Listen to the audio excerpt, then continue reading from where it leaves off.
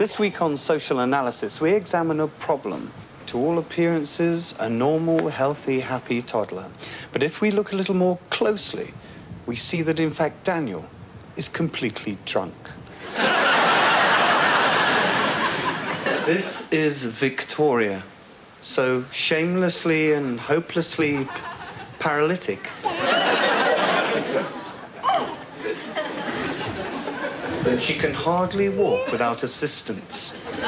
And she doesn't even know what day of the week it is. Victoria, can you tell me what day of the week it is?